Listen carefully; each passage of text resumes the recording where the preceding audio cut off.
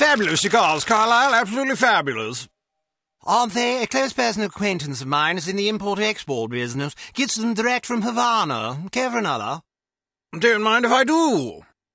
After you smoke that one, you really ought to try one of these. Not Cuban, but I challenge you to tell the difference.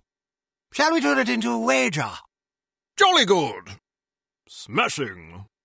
I only wish the Commissioner were here to fatten the pot. Here I am. Commissioner, good of you to join us. We're just about to embark on a little bet. Gordon here contends that his non-Cuban cigars will dupe seasoned connoisseurs like us.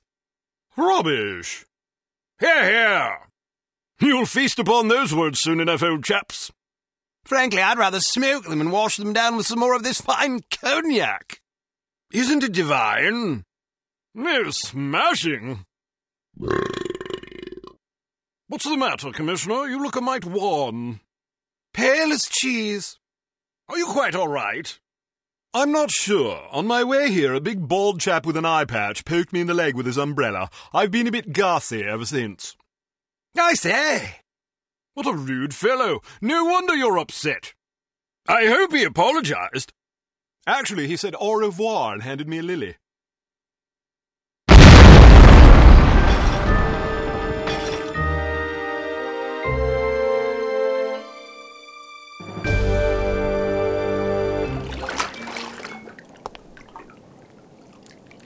Welcome to Advanced Field. Take some time to acclimate yourself to scuba diving. When you're done, return here.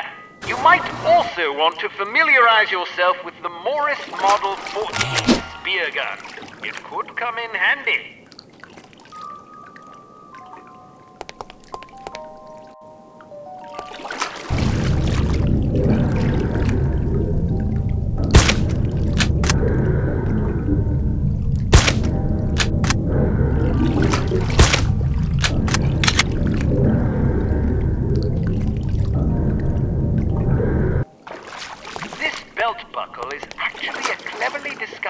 Zip cord that shoots out a thin, tensile line capable of supporting the weight of an adult human of average size.